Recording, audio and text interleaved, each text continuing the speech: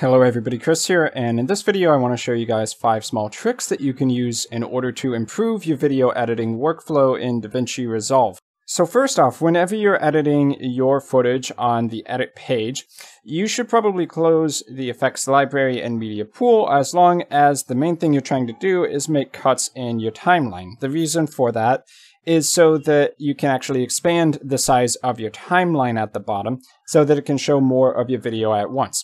Also, when you're making cuts, generally you don't need the media pool to add footage onto the timeline or effects library to add special effects or titles there anyway, so they just kind of get in the way at that point. So how I generally edit my videos, and would recommend that you do it, especially if you care about speed, is that when you are making your cuts, you actually have the video playing back at the same time. So that would be where you hit the spacebar and you let it play while you're making your cuts.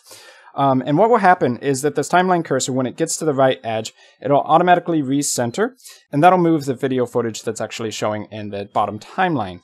Now, that's normal. There's no problem with that. But if your timeline shows less of your footage, then it's going to be moving a lot more, and that can cause problems when you're trying to make a cut in the bottom timeline. It gets to the end and then it suddenly just jumps on you. So if we go ahead and disable the media pool in the effects library here, you can see it expands the bottom timeline and it takes a lot longer for the timeline cursor to get to the edge there. So it's going to be jumping on you a lot less, and that can be really handy, especially if you're going to be editing your video while you have it playing back at the same time so you can listen back to your own audio. So my second tip is the methodology I use for making cuts in the timeline, especially for my first pass-through of the raw video footage. So this is going to be to use the blade tool directly, and you can do that by either selecting blade tool on the timeline hotbar or by hitting B as the hotkey. And generally I'll use the hotkey B because that's just quicker.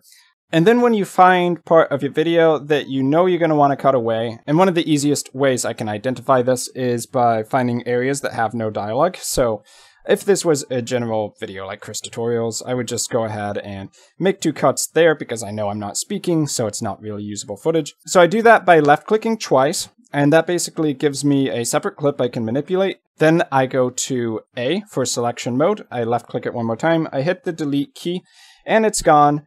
The footage to the right of it is going to ripple over to the left, and it's going to be more or less in the position I need it to be. So if you use this cutting workflow while you hit space to play back the video timeline, it can be quite quick. So if I hit space here to go into play mode, B for blade tool, left click, A, select, delete, and everything slides over. That can remove a lot of dead space or bad takes with very little effort. Now you might also notice, and this is my third tip, that I tend to make my cuts forward rather than behind, especially when I'm doing my first pass through. So it's easier to make cuts forward when you kind of know your video footage already, if you were the one recording it, because you can kind of easily identify the bad takes or the dead space just from practice, knowing basically how you talk to the camera. So in that circumstance, it becomes okay. In other circumstances, especially if you need to be more precise, you may have to listen to it first, so this tip doesn't apply.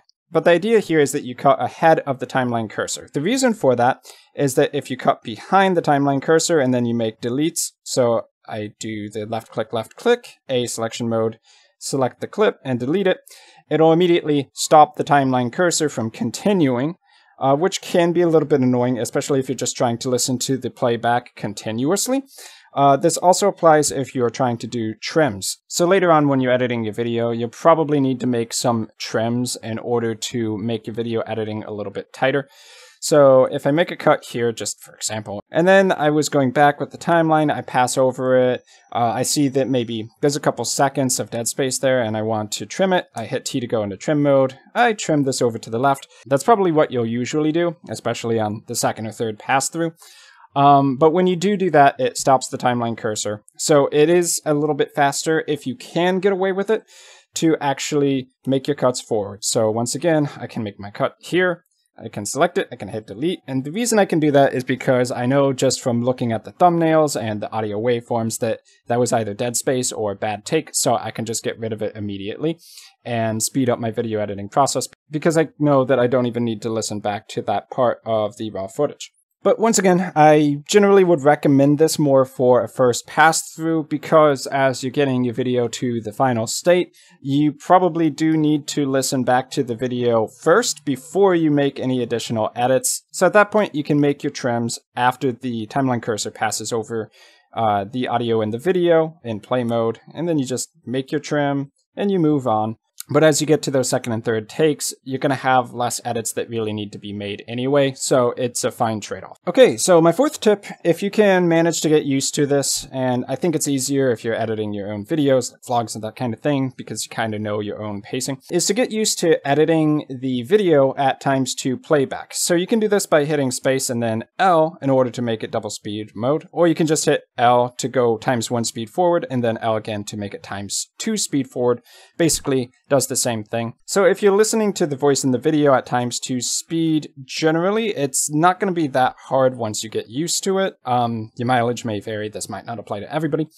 But if you can manage to just listen back at ×2 speed and then make your cuts where you need to, going forward continuously at ×2 speed, looking ahead in the timeline, and then deleting whatever you don't need, you can get through the first pass through of your video much quicker than you otherwise would have. Of course, there may be times where you need to stop it, hit space, go back and listen to it one more time just to make sure everything was good there. But generally, I do find while editing videos, there's just a lot of areas where you can just breeze past it at ×2 speed and make the cuts as you need to in a rapid format, and then later you pass through it one more time before you go ahead and start adding effects and titles to your video and exporting it.